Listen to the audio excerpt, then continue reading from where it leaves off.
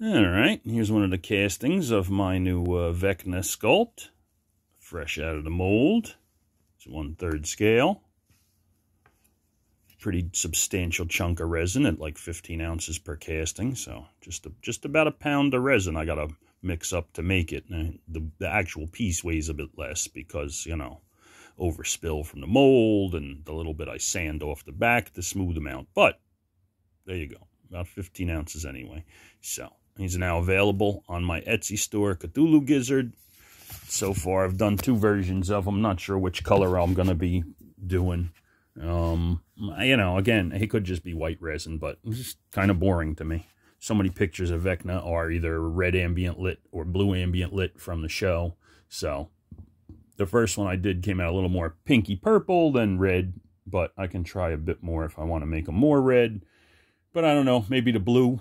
Right now the Etsy store has a pink one shown. Maybe I'll change the pictures to blue.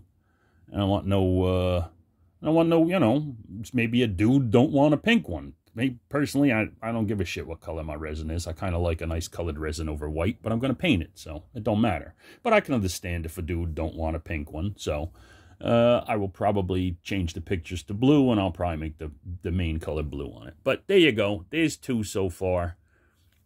And I like doing this. I did this with a bit. It came out kind of neat. Here's a little, you know, the old half and half of Vecna. The one blue, one red, you know? I do them like that and then have them on a rotating base so he slowly rotates from blue to red. But anyway. So there you go. They're now available. And that is that. And then I'm going to finish up on my Swamp Thing sculpt. And he'll be available at some point soon, too. But there you go. Vecna's available on my Etsy store, Cthulhugizzard. Thanks for looking. Later.